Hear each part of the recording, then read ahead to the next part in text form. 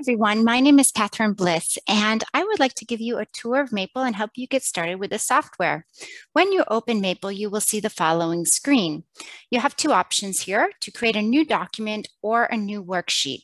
I highly recommend using a new document. These are much easier to use and result in fewer error messages. When you open a new document, you will be in math mode. So if you go to the top of the screen, you will see there's two buttons here, text and math. When you are in math mode, Maple will perform mathematical computations.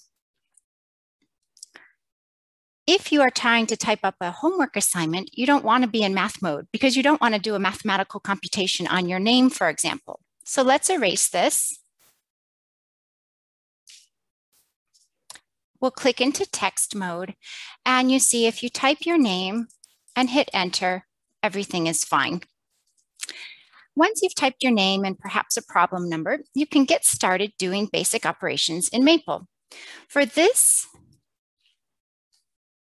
video, I will be showing some of the commonly used features, and then in more detailed videos later on, I will show you how to plot functions and things like that. Along the left-hand side of the screen, you will see several palettes, and these are expandable by clicking on the toggle.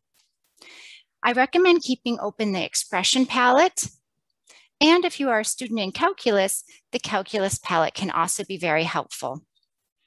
The other symbol that I use quite frequently is common symbols. If there is a palette that you're interested in using and you don't see it on your screen, you can go to the top under the View menu, click on palettes, and then show a particular palette. Right now, I've shown all palettes, and I keep several of them collapsed.